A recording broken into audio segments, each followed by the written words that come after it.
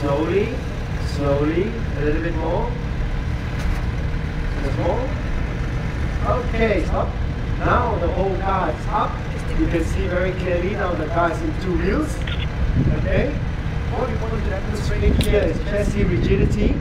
Now you know this car is 27,000 Newton meter of torque before you have to twist the body in 1 degree. The previous car was 23,000, so the stiffness has gone up by 15%.